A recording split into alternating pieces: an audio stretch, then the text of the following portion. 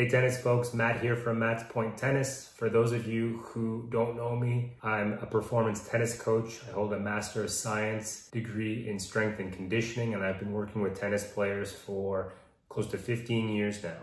So today I wanted to go through Jasmine Paolini's off-court training. I've been sent a reel of her doing a variety of different things in the gym, sprinting and so on. And I wanted to go through and offer my take on, whether what she's doing is good, if there's any suggestions that can be made, and just have a closer look at how a pro tennis player trains off the court. So here we have some resisted sprints. So off the bat, it looks like she's doing some here off lateral starts. Approximately 70% of all movements in tennis occur in the lateral direction. So it is important to train that off the court in an explosive, high intent manner. I would have preferred to see her here do these over, 5 meters, maybe 10 meters, just to ensure that we're getting several strides in this acceleration phase. Doing it off of one push and then stopping, I just find that she's already decelerating and only really gets a push off of one leg. But there can be benefit to this type of work, definitely. Then we see her doing some resisted sprints in a linear manner. And in general, I think tennis players aren't sprinting enough. So if you add 1 to 2 sprint sessions per week, all year round, and then just dose it, differently depending on whether or not you're in a tournament week or if you're in a training block. But performing those sprints has a lot of benefits. Just in terms of specificity, tennis courts these days are bigger than they've ever been. So the dimensions of the court have increased. It's not uncommon for players to track down a drop shot, for example, going from the back of the court. That's 10 to 15 meters in length. On the big courts as well, if we look at pro tennis, some of those distances that they cover are even longer than that, and those points can be really important in the dynamics of a match. So from a specificity perspective, I still think there's value there, but we get a lot of other benefits when it comes to sprinting. So there's correlations between sprinting and reducing hamstring injuries. There's also benefits to starting speed when it comes to sprinting. Even if we sprint over 10, 15, 20, even 30 meters, we still get the benefit of that early portion of the acceleration. So that starting strength, and that's key in tennis because we're constantly accelerating, propelling our body towards the ball. When it comes to loaded sprints, we've done these in the past with certain players, Mark Polman's being one of them. I think there is value in it for a number of reasons. So firstly, a lot of players, because they're not used to sprinting regularly, they often rise up really quickly during a sprint. So during an acceleration, we want to maintain a lean early on, and we gradually want to increase that lean and rise up as we're increasing the stride frequency.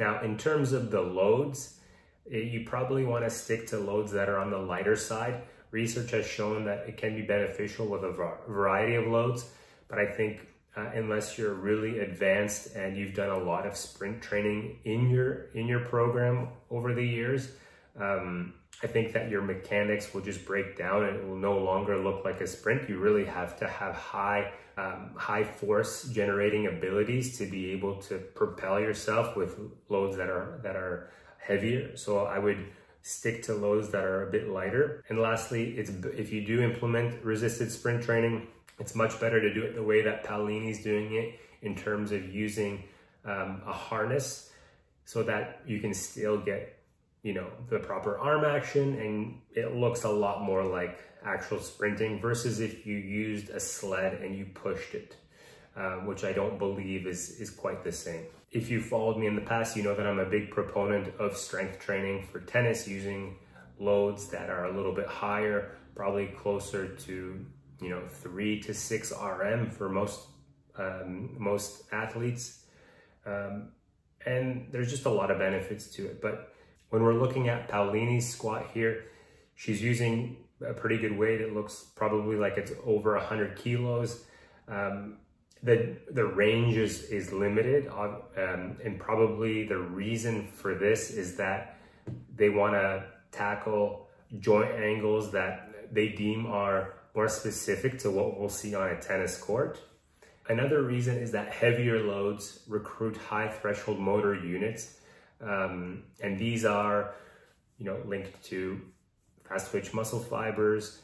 So we do get this massive neural benefit in terms of being able to recruit the fibers quickly, being able to send a faster signal to the muscle.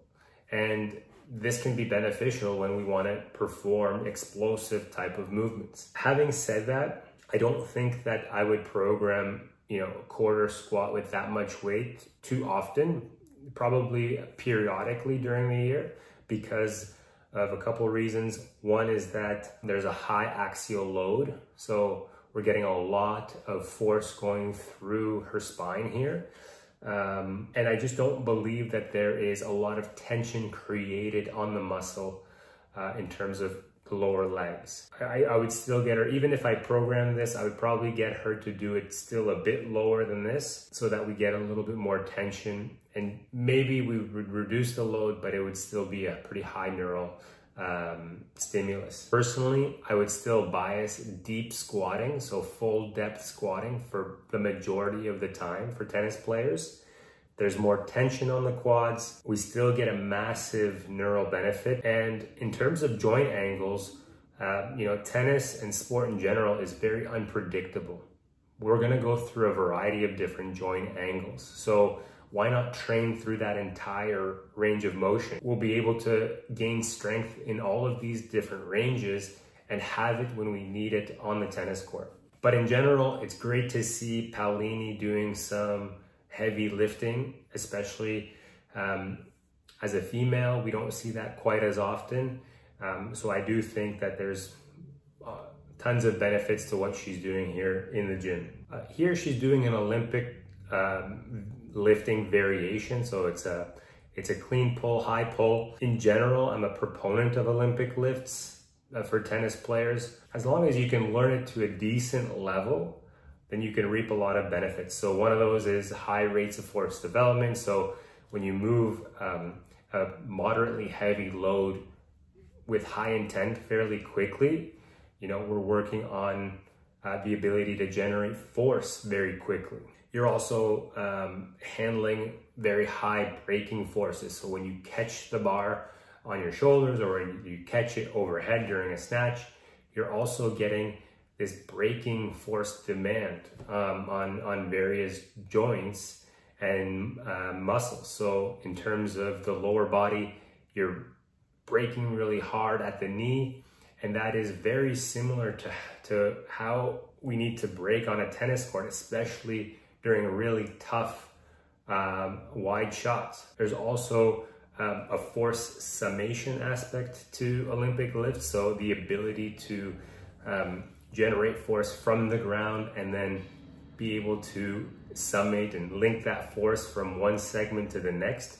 And that's really important during serving and during ground stroke hitting. We need to generate forces from the ground to be able to express high racket speeds. In terms of Paolini, I hope that this is just a variation that they're doing and that they also perform the catching portion of the lift. I still think that that's probably one of the most important features of the Olympic lifts for tennis players or any sports where a change of direction element is required, because again, we're just getting such a large amount of braking forces that we're training, followed by, when we're standing up with that load, this propulsion. So think about every time that you're hitting a tennis shot.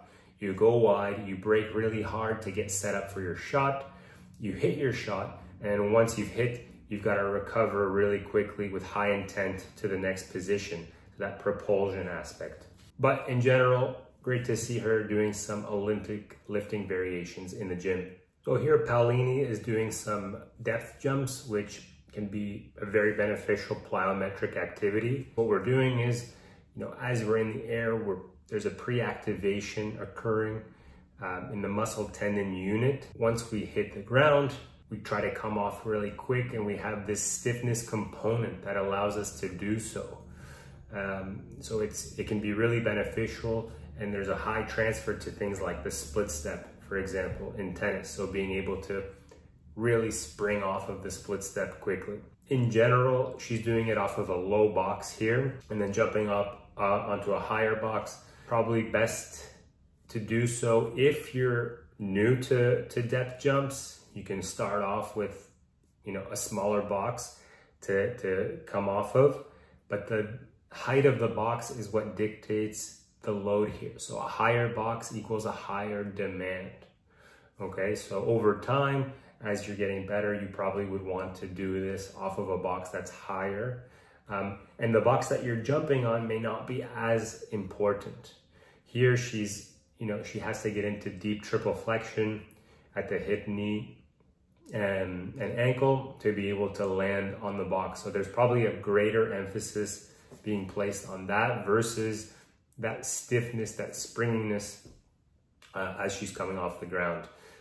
So actually maybe reversing and jumping off of a higher box and landing on a lower box may be more appropriate when we're trying to improve this stiffness quality. It may also be beneficial to simply do what we call locomotive plyometrics, so performing plyometrics in a moving dynamic fashion. So we're getting more reps here instead of just one-off reps. And we're able to improve our timing with how we attack the ground. You're still getting that stiffness quality. You can modulate the intensity, so you can go light, medium, you can really send it, max effort. So there's different ways to do that. You can also do them in different patterns. You can do them in different directions.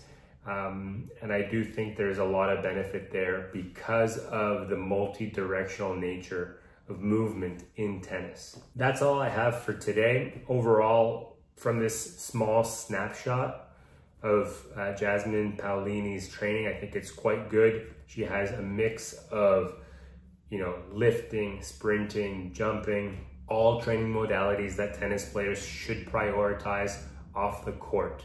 So hopefully this video is beneficial for you. Subscribe and follow along for more vids in the future.